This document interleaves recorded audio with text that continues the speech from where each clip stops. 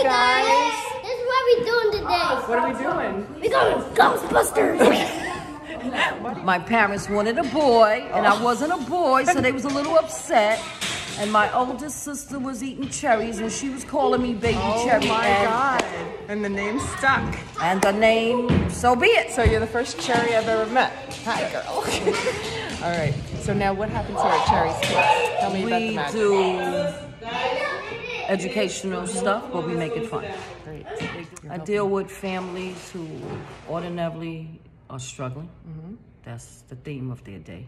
And making sure your child is safe and at a friendly place, it helps ease some of the struggle.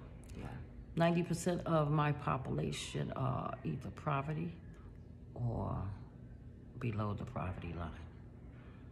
Living in shelters. They're just struggling. And what I like is they do it with so much pride and dignity. I pick up their kids from school, bring them here, we do homework. I have the younger kids at my house. I do a group family daycare licensed by the city. Wow. They gave me up to 16 kids. So their little brothers and sisters is at the house.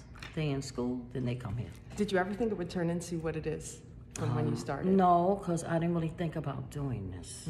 This was something the universe just showed me, and I went in with it. I just went in. And you make the world a better place. Thank you. You truly do. Thank you. Thank you. Thank you. Bye. Okay. Hi. Tell me your name, Ryan. My name is Ryan. This is Ryan. And tell me what you got for Christmas. I got a lot of Nerf guns and a Mocha Chill car.